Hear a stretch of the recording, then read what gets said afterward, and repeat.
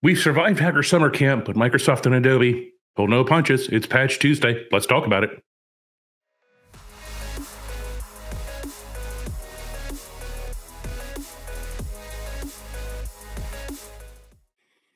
Hello, everyone, and welcome to the August 2025 Patch Report. I am Dustin Shouts, Head of Threat Awareness here at Trends Zero Day Initiative, and our Chief Patch Wrangler. We've got a bunch to talk about, over 100 CVEs from Microsoft, almost 70 from Adobe. Let's dive right into those Adobe bugs.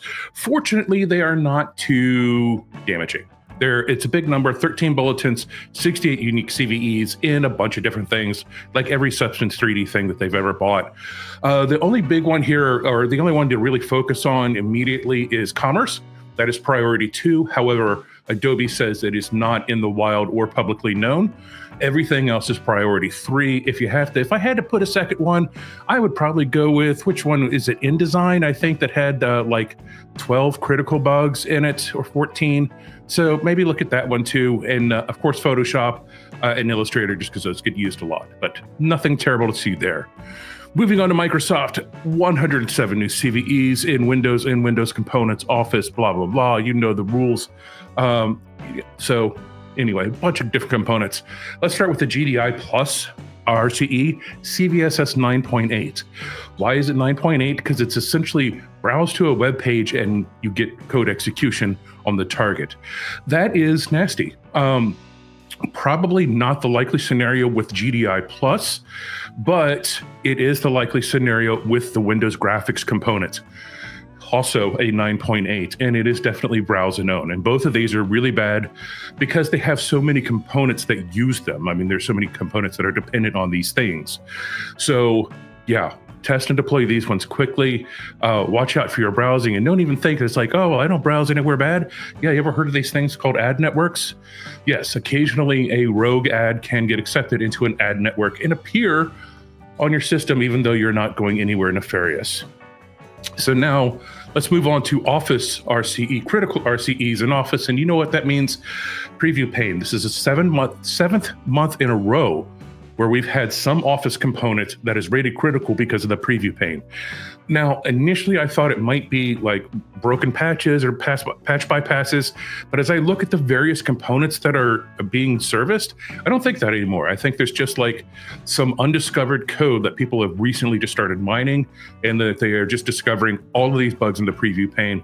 One thing, I am not flat out recommending it. I'm saying consider disabling the preview pane until Microsoft kind of works this out and we see these bugs sort of slow down.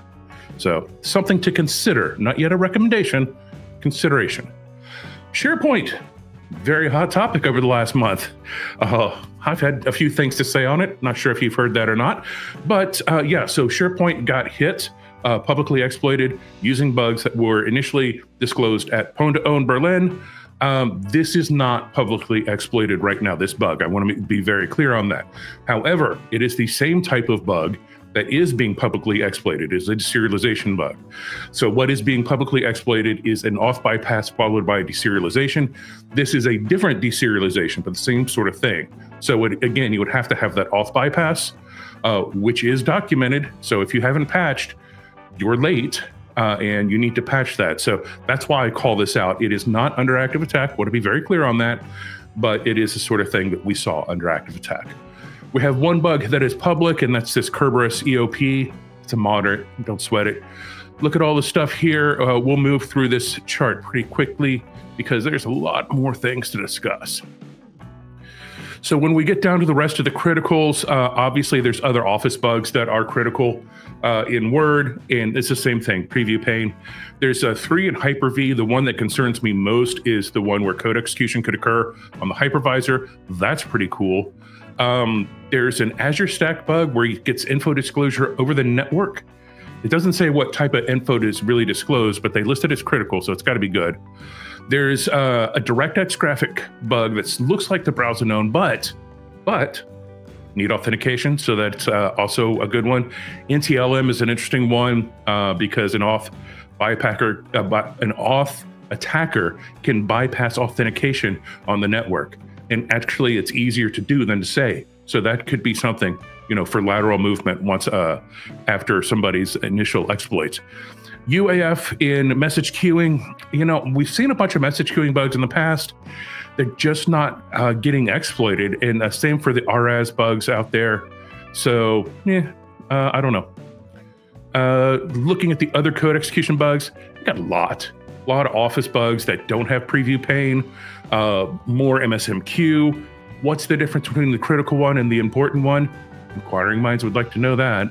SMB requires a user authentication. Kind of interesting. The bug in Teams came through ZDI. That's definitely an interesting one. Integer underflow. I still have integer underflows. I can't believe it. And yeah, not a whole lot other. Ooh, here is a neat one. We have an AI bug in GitHub Copilot in Visual Studio. I don't really think it's going to be exploited in the wild, but hooray, AI bugs. Woohoo! A whole bunch of EOP in this release, more than 40 EOP bugs.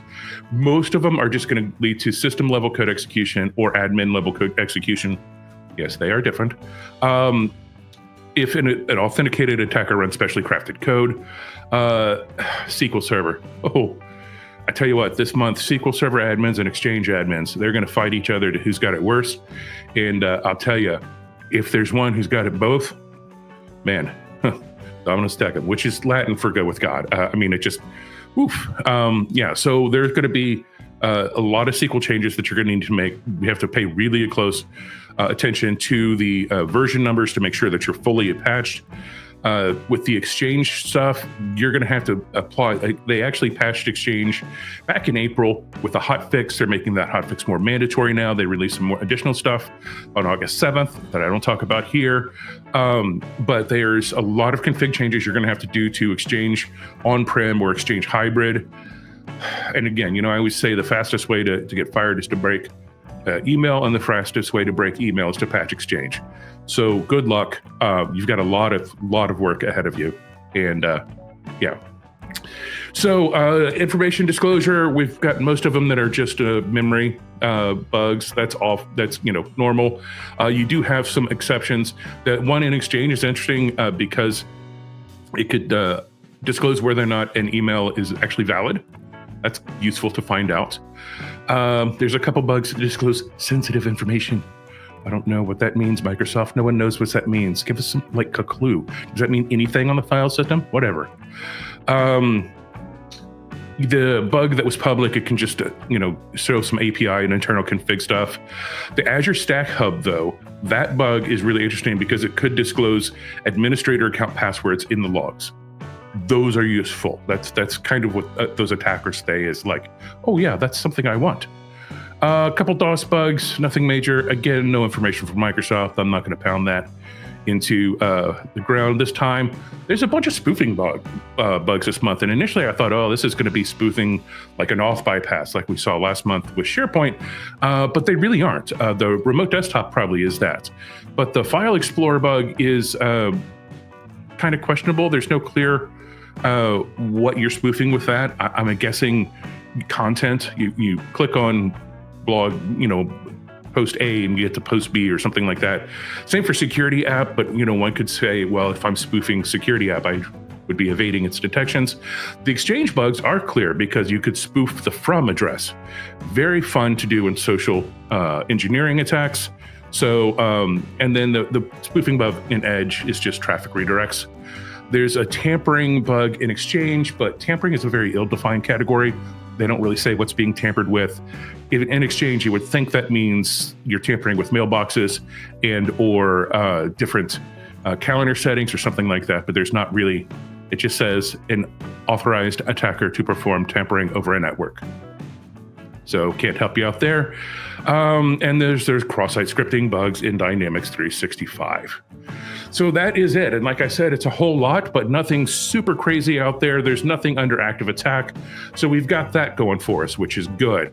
Hey, I survived summer camp too. So I will be back next month on September 9th for another Patch Tuesday. That's right, another one. We got 2 Patch Tuesdays before Pondo in Ireland. That's how I measure time. So until then, stay safe and may all your reboots be smooth and clean.